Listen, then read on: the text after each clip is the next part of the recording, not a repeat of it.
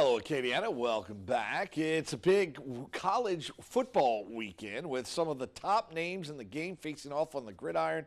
If you plan to place wagers on these games, News 10 Sports' Jonathan Bulott has a few tips in this edition of News 10's Top Bets. The college football season is about to heat up.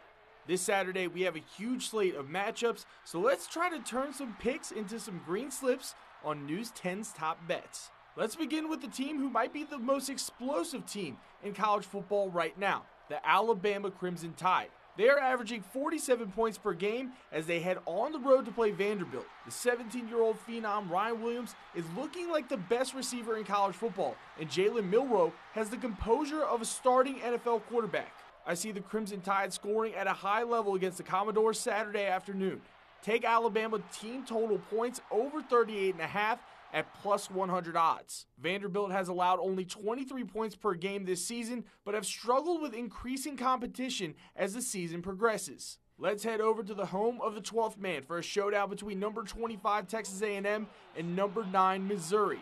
The Tigers went to double overtime last week at home hosting Vanderbilt, but still walked out with a 3-point win. The Aggies also picked up a 21-17 win at AT&T Stadium against Arkansas, where they allowed 3 points through the last 3 quarters of the game. Missouri has not looked explosive down the field and has not played a game on the road all season. I think this will be too much for quarterback Brady Cook to handle, so I'm leaning Texas A&M money line at plus 128 odds. With a win, Texas A&M can begin 3-0 in SEC play for the first time since 2016. Finally, an underdog to watch is the Boston College Eagles. They've been better than expected this season and were able to pick up a win against Western Kentucky last week without quarterback Thomas Castellanos.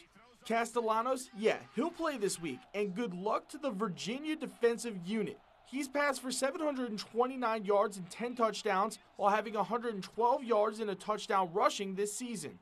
The line was flipped as soon as Castellanos was declared active, plus the Eagles defensive unit is impressive. Take BC moneyline at minus 113 odds. The Eagles will need to make sure to watch out for Virginia's ground game. They average 195 yards per game there.